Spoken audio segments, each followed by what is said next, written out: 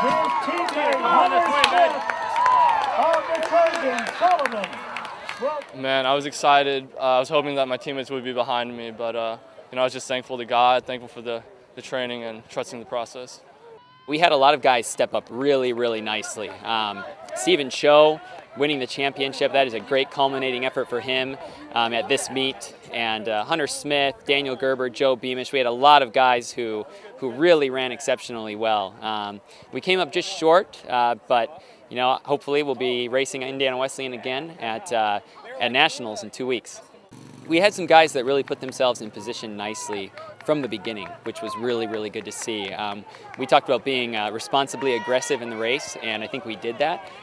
You know, Indiana Wesleyan's pack was moving on us, and unfortunately we just didn't have quite the depth that we needed today to withstand that pack moving up to our guys. But you know, like I said, in 2 weeks we'll hope for a different result.